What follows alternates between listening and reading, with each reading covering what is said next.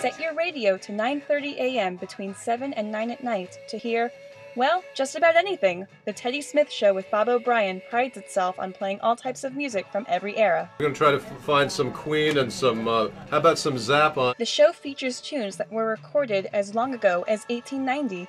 Bob O'Brien says that music like this is rare for AM radio broadcasts. We reinvented the AM radio dial. When Teddy and I came up with the idea, people say you were crazy, and Teddy and I never listened to critics. Smith and O'Brien try to involve the public in all of their broadcasts, so they frequently invite listeners to the station. O'Brien says he wants to set their program apart from the competition. Teddy and I play music that no one else has.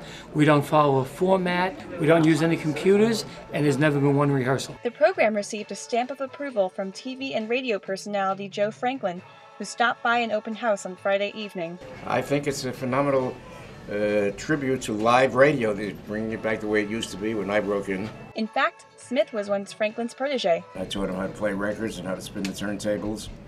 And I would say that if I had to choose the star of stars for the new season, it would be what's the man's name again? Teddy Smith. Teddy Smith. Sarah Gersbarth, PIX 11 News.